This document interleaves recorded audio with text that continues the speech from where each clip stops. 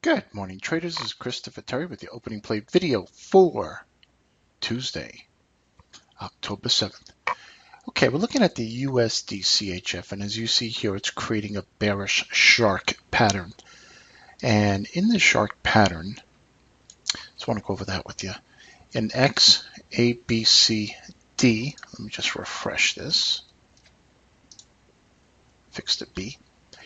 And what we're looking at here is an entry zone of an 886 to a 113 zone. The market pushed up into it, so technically it's on a short.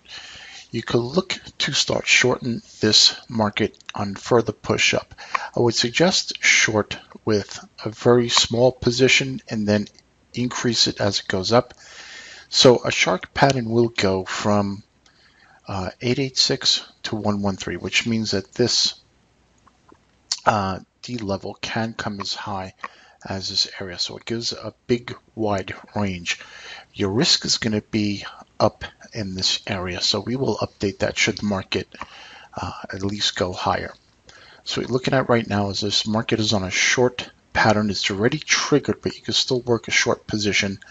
And your targets are down here at 93103 and 90753, and also 100% retest at the swing low. We sent this in the swing trade alerts. Plus we have other alerts that we send. So this is a new format that we've been using.